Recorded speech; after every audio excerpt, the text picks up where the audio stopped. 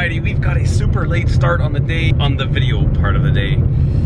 I got up in good time today, but I've been doing so many other things and I haven't had this camera turned on. 2:25 in the afternoon and I'm heading back to town. This is my second trip to town today. My wife went earlier without me, so this is 3 trips to town for our family. That's a waste of time. But the wonderful and fantastic news is that we are gonna try and get that tracker knife done today. Windex with ammonia. That is actually all that I had to come to town for. I think I'm gonna do an acid etch on that blade. When we do it, I like to neutralize the acid with ammonia or Windex, and that way it stops the etching right away. And I was entirely out of Windex, so I just had to come grab some more. Now let's get back and work on that knife.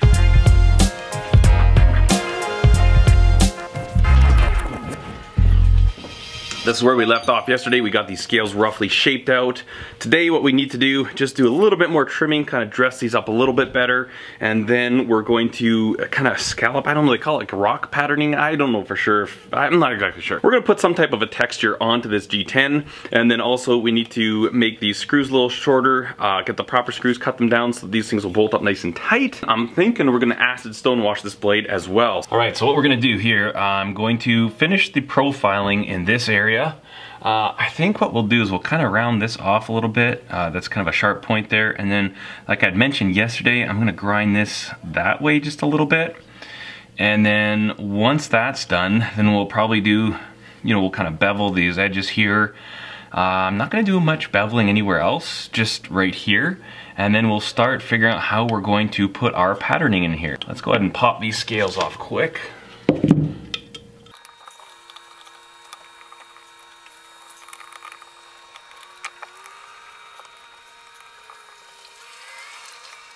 Okay, with those off, now we're gonna kind of join them together a bit. And when I say join them, I mean we're just gonna put the screws through, kind of, so we can kind of keep them together. Okay, let's go make some dust.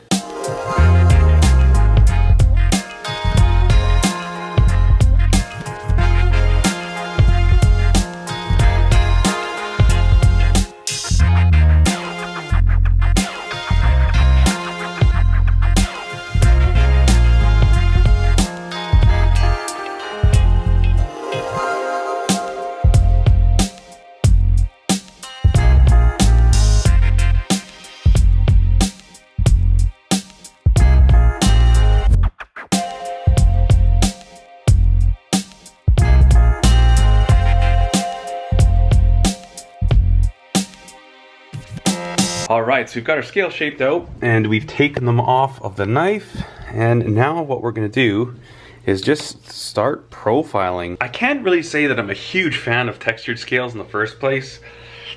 I just don't like them that much, but I've never done them before and I wanted to try them, so that's what we're doing. Before we go and start doing our crazy rock patterning thing, I'm going to 45 this part here and then these parts here. And to do that, all I've got is this a piece of maple, and I cut it at 45 degrees.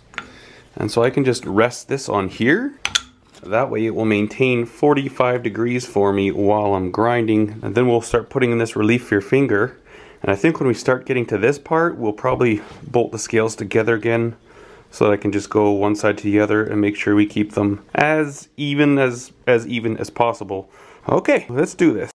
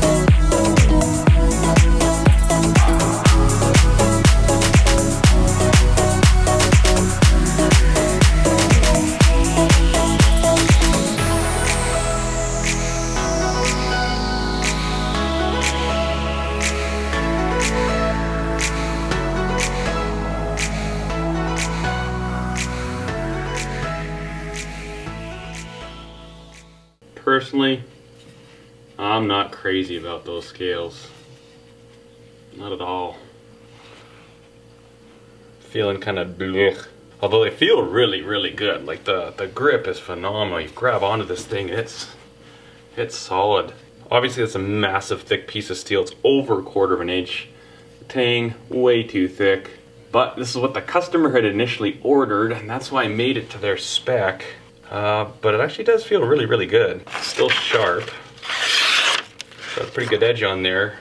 Do I acid wash or do I not? That is the question. I like the feel of it. I like the feel. The aesthetics, I'm not crazy about, but that does feel mighty fine in the old hand. Very, very formidable weapon. It feels very good, secure.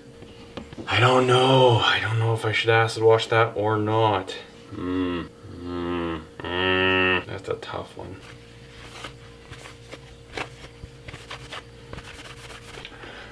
Got our ferric chloride. Let's just kind of.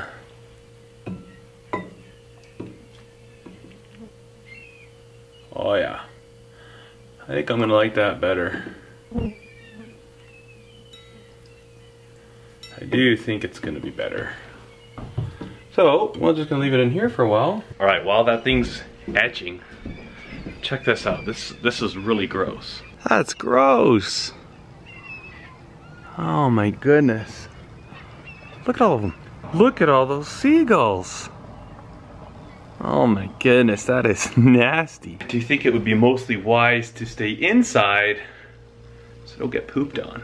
That's look a little bit more like a beastly tool. Okay, so one thing we're gonna do while we're waiting for the acid to do its thing, let's see if we can grab the drone. I just wanna fly it through all those seagulls. We're gonna try. Should we go find the drone, Foster? Yeah. Okay. Yeah, you can help me put them on. Is this one good? Oh no. Is it dead? No. Like, it's gonna go. I'm watching it. Start off, okay?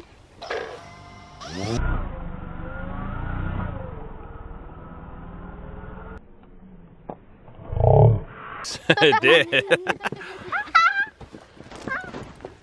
I guess I didn't put that one on right. All right, that looks better.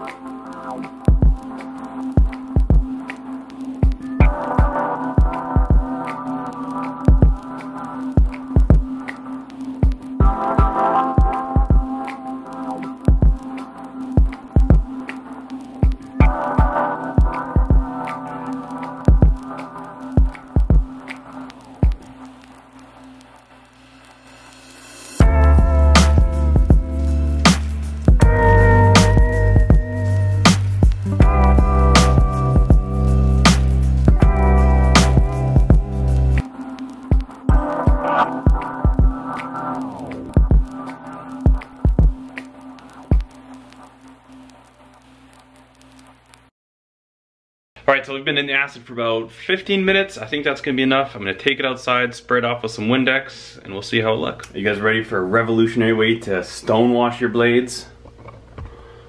Gravel in a bucket with a knife.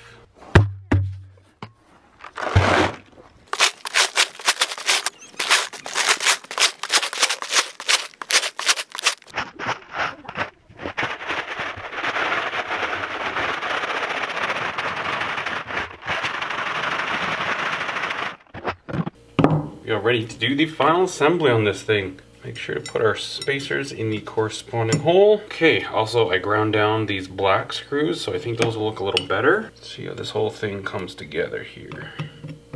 But I think it looks a million times better with this being acid washed than it did when it wasn't. A pretty nice little texture on there from the sandblasting.